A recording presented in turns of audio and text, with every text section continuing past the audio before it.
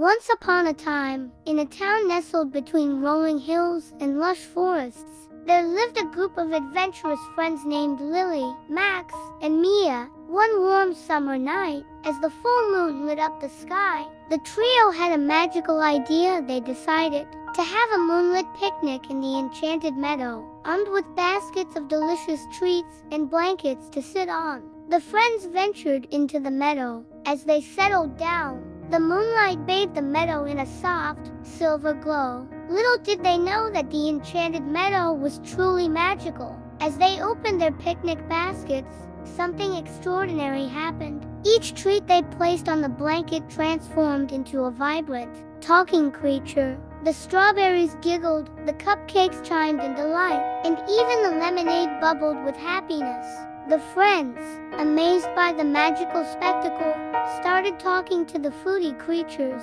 The strawberries shared stories of their sweet adventures in the orchard. The cupcakes told tales of the baking world, and the lemonade recounted the exciting journey from the lemon grove.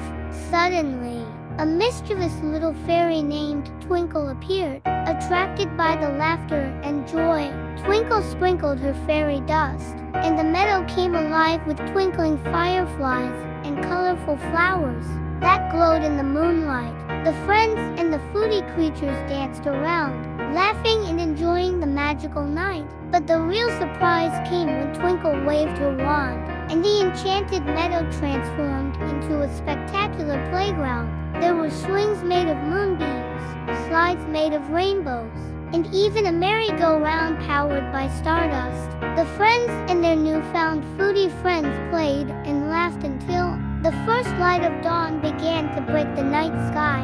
With a twinkle in her eye, Twinkle bid them farewell, and the enchanted meadow slowly returned to its peaceful state. As Lily, Max, and Mia headed back home, they couldn't stop talking about their magical moonlit picnic. The foodie creatures, although transformed back into food, had left an everlasting impression on the friends. From that day on, the trio cherished the magic of that night, always remembering the enchanting adventures they had under the light of the full moon.